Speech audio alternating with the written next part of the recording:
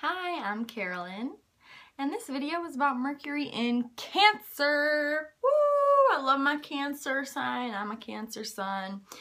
And, yeah, when Mercury is in Cancer, it's a little bit different. It's a little bit like a fish out of water, but it's not really a fish out of water because Mercury is definitely not a fish. Might be like a fairy, like in water, like a drowning fairy. But seriously, that's kind of how it is when Mercury is in the water signs. Because Mercury is your thoughts, your speech, your communication, and it's also your reasoning, your logic.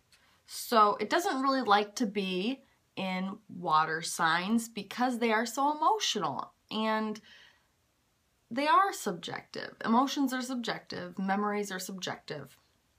But one thing about Mercury in Cancer is you will never forget anything.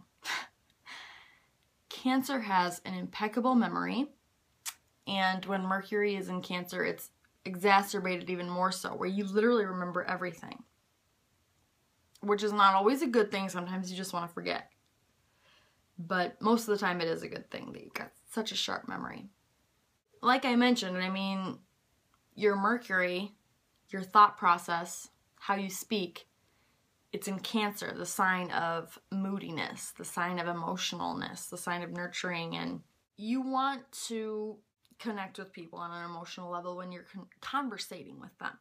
You do have the ability to kind of see the undertones, the emotional undertones. You don't always have to speak words. You can read between the lines. That's the thing about the water signs, especially Cancer and Scorpio. When Mercury is in, you know, one of the water signs like Cancer, very emotionally intelligent, and in fact that is where you really do thrive, is when you're talking about feelings, you're talking about human things, real problems in your life, not just some abstract intellectual academic crap. It can be tough because you can project sometimes. When you have Mercury in Cancer, you can project your feelings onto other people when you're talking with them. So please be aware of that. One thing though about Mercury in Cancer is very witty and funny, because they can make people laugh, because when they tell a story, they tell it from an emotional point of view. Or basically that's how they think about anything at all, is how they feel about things. That's how they talk about it.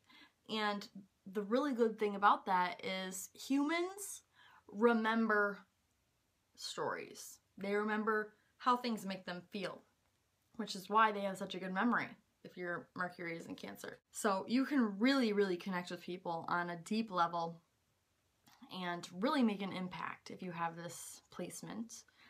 I would just, you know, be aware that sometimes you can be a little bit over dramatic. You can take things a little bit too personally. And sometimes you can form an opinion that's extremely emotional and subjective, and then just be very dogmatic about that opinion because you feel that you're in the right, because if it hurts people, then it can't be right. But it's not that it hurts people, it's really that it just hurts you. Sometimes there's more to the story, so you always need to keep your eyes open, keep your heart open, and just keep swimming. If you're a Mercury in Cancer, like this video or don't, or just leave a comment and let me know what you think. I know a few people, including some very close to me, that have this placement, and I love them so much. In fact, one of the people that I'm talking about that has this placement was a star public speaker.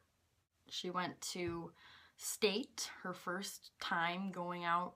She joined the speech team in high school. First year, went to state, won. And yes, it's my sister, and yes, I'm a little jealous. But anyway, much love to you guys. Leave a comment, subscribe, and I will see you for Mercury in Leo.